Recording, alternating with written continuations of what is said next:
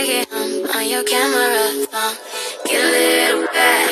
You watch me like down. Hello all, if you're watching this video, it is now 2023 and I'm just so excited for what this year has to offer. So excited. 2022 was a year of change, was a year of stress, was a year of happiness, was a year of tears, whether it be happy tears, sad tears, tears of excitement. It was just so much that happened in 2022. But I thank God that I made it to 2023 and I'm excited for what's to come. To all of my subscribers, hey girl, I missed y'all. And if you're new here, why don't you go ahead and click that subscribe button because you're gonna wanna stay. You are gonna wanna stay.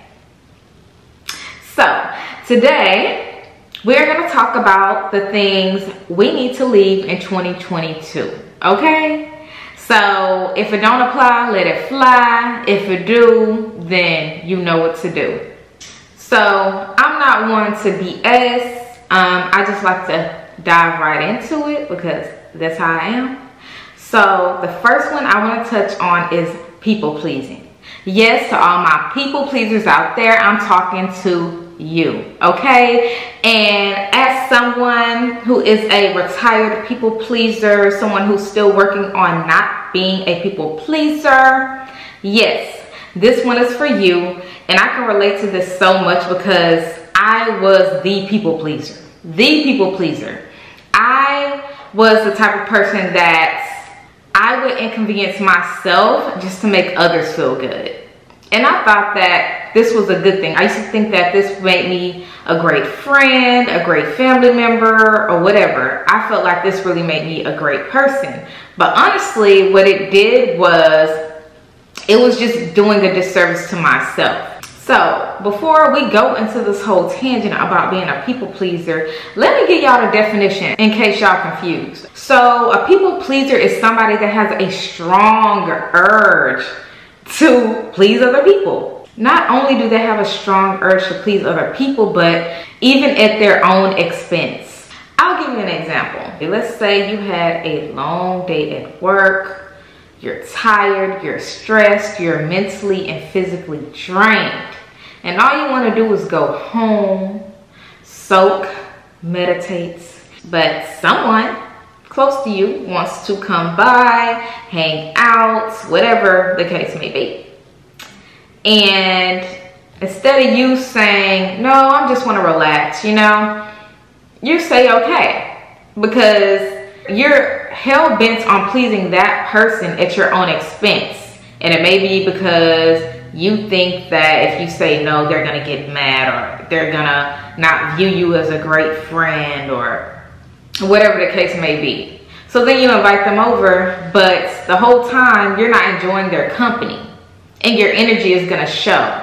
And you're just feeling this resentment like, oh, why are they here, this and that. You start blaming that person when honestly, you don't want to blame because you don't know how to set boundaries and you don't know how to say no. People that people please, they like to look at themselves or see themselves as a victim when really you are not the victim, honey. And let me tell you why you're not the victim. You're doing it because you're seeking validation from this person. You're doing it, like I said, to victimize yourself. And you're also doing it because you want something in return. You want to be there for so many people because you want to feel needed. But then whenever you feel like you need someone, you expect them to go just as hard for you. But then when they can't, because they're setting boundaries for themselves, because they're saying no, you get mad and you resent them for it. That's on you, sis. So stop it. Stop it. You should stop doing this because you're damaging your own relationships. It's not authentic on your part. And you resent the person because you agree or volunteer to do something that you really don't want to do. And to keep it a buck, it's passive aggressive. Now that we then got that established, you want to know how to stop? You want to know how I stopped? I realized that I have choices in life. Me, I got choices. Not only do I have a choice, but my choice matters. And another way to stop is to identify your priorities, set your boundaries, and say no. And I can go on and on about people pleasing as a retired people pleaser, but we're gonna save that for another video, okay? And we're gonna go into number 2. Y'all have got to stop ignoring clear red flags, okay? I'm not talking about yellow flags. I'm not even talking about orange flags. I'm talking about big, bold red flags. You gotta stop. You gotta stop. Whether it be relationships with family, relationships with friends, relationships with coworkers, like whomever, just stop ignoring the red flags and listen to your gut. But I'm gonna touch on unbalanced relationships. An unbalanced relationship to me means that you're putting out more than you're receiving. You're the only one making an effort. It seems like you're the only one reaching out. And you're the only one that can be happy for this person's accomplishments. But when it comes to anything you accomplish, that person can never really be happy about it. They're either negative, they either are bitter, or they don't really say nothing at all, like silence. It's just silent. And that to me is the biggest red flag. When you're silent when it comes to all of my accomplishments, you know what I mean? Because showing support should never be one-sided in any relationship, especially when the person is supposed to care about you.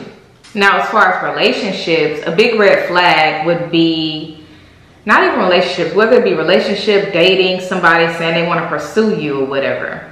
If they're not putting in the effort, or if they're just doing the bare minimum, they're just trying to string you along. That should be a red flag there, because if that person wanted to, they would. But you're going along with it because you're hoping that, oh, this will change, or oh, eventually, you know, this will be what I'm looking for. And to me, that's ignoring truths for temporary happiness. Don't do it. Don't do it. Don't do it. Don't do it. Number 3, stop accepting just anything. Stop accepting just anything. Up your standards. What I mean by that is know your worth, okay? Know your worth. And what I mean by that is know your worth and don't settle for just any job, for just any friendship, for just any relationship. Like, don't settle, you know what I mean? In life, we have choices, and our choices matter. And if you're in a situation that you do not want to be in, or you're just unhappy with, and it's really just affecting your quality of life, you can do something about it. You don't have to settle. If you don't like your job and you know you want to make it to the next level, you want a better position, look at those requirements of that position, figure out what you have to do, and make it happen. And also what goes with that is to never stop learning. I don't care if you do make it to that position. Never stop learning, because growth never stops, and it shouldn't. Number 4, stop promoting this unhealthy burnout lifestyle, okay? Or hustle culture, or whatever you call it.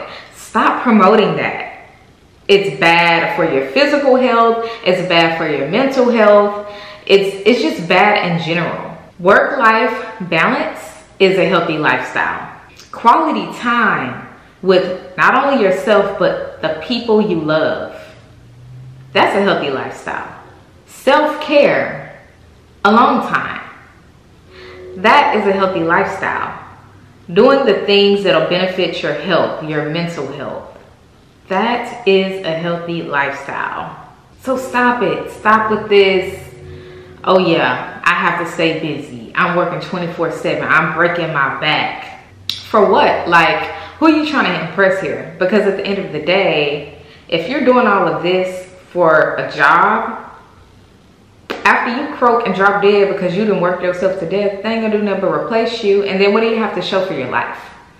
That you worked 80 to 100 hours a week? What have you done with all of this money that you've earned? Have you just sat and enjoyed life? We have to stop it, y'all. We have got to stop it. And that's one thing I do admire about the younger generation. They seek balance.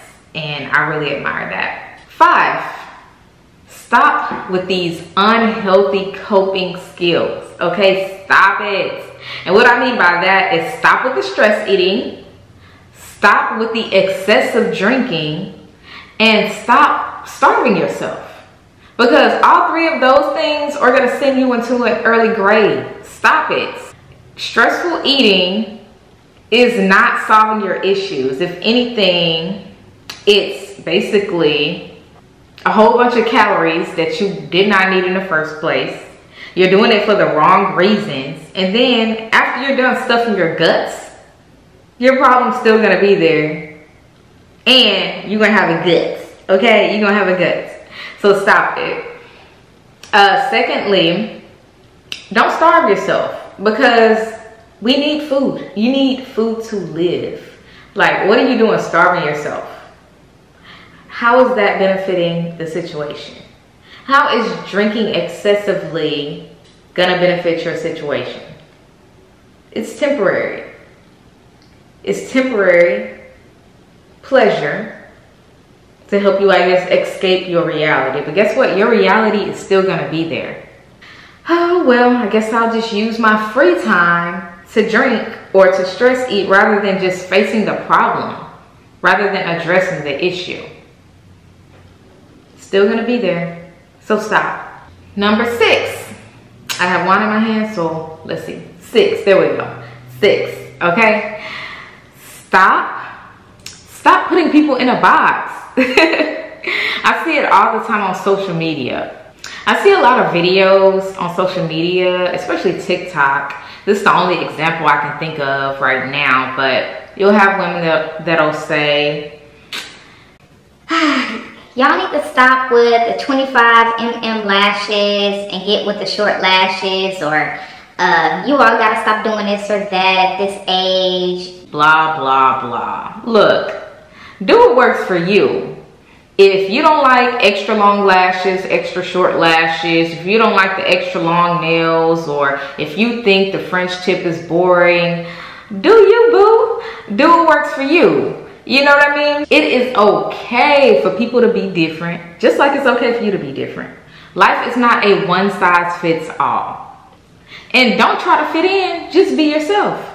If you like a different type of music than the next person, that's your prerogative. Like, oh, you like that, that's immature. Oh, I'm more mature because I don't do this or I do that. Honey, maturity is knowing that people can like different things. People can do different things. Find your people and stop criticizing others. Number 7, humble yourself and be grateful. Humble thyself and be grateful. Stop complaining, stop projecting, and stop looking down on others. A lot of times I notice that people who don't like their own situation, they are quick to complain and also project. Let me put this on Do Not Disturb because, child, I keep forgetting to do that when I film my videos. Like, yeah, I'm not filming a video, right? And people won't call. But as soon as I start to film a video, that's when everybody and their mama want to call me. Like, no ma'am. Do not disturb. This is me setting boundaries. Put my phone on Do Not Disturb. Back in business. But yeah, if you don't like your situation, like I said, change it. But don't sit up there and continuously trauma dump and complain. Nobody wants to hear about that. Look, as my friend or my family member, you got maybe once, maybe even twice to complain to me about the same situation, but boo, I'm gonna be looking at you like, what you gonna do about it?